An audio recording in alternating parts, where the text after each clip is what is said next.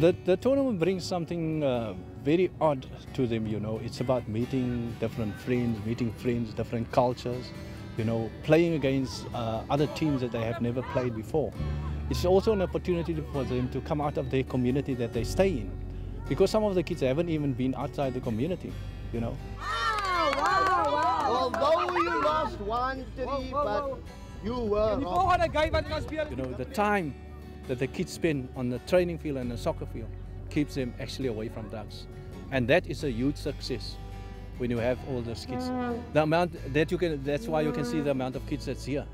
What I'm planning to do is, I'm gonna give a life skills session. The way they use the ball, it's how to carry the ball, that's to carry the message across. If you do a pass, you pass the message over. If you receive the ball, you receive the message from someone. So soccer is a great tool, and if you kick the ball within the direction and it don't go to the person, that means you're going into the wrong directions already in your community. Listen up! The exercise they're gonna do for me, I want you to answer to try and make out what's happening here.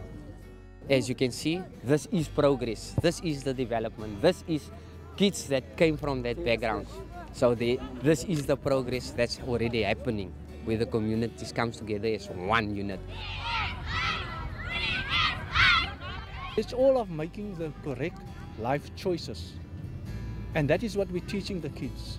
So the more time we spend with them of delivering this message, the more time we have of engaging them to start off believing that the body is the most important part.